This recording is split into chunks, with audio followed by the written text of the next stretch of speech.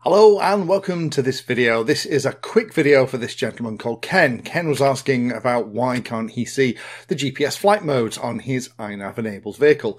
Now it could be something like this. This was the quad that I made in the INAV for Beginners series that I did over Christmas, but it's also applicable to wings, cars, boats, whatever it is that you have INAV in.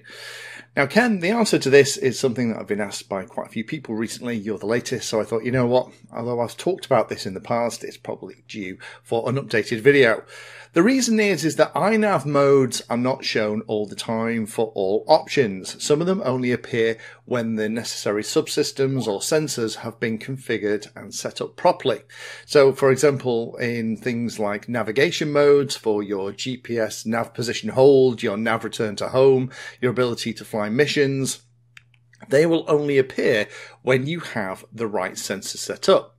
Now, on something like a quadcopter, before INAV 7.1, that meant you had to have an external GPS and a compass set up and calibrated as well. But as of 7.11 of INAV, you can get away with just a GPS on it for those modes to be seen, similar to the way that Betaflight has worked for quite a while.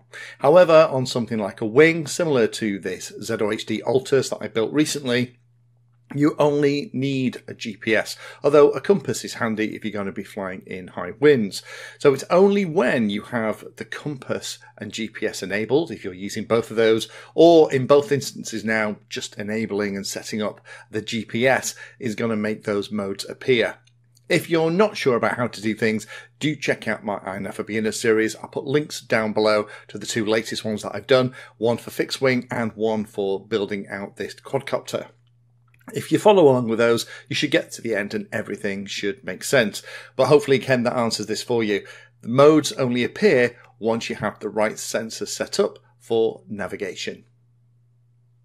Thank you for watching my video. Check out the playlist, and adding Pedantry 360 to your search terms will help you find my content. If you haven't done so already, please hit the like and subscribe button. It helps a lot. You can support the time I spend here answering questions and helping others by using the links in the video description.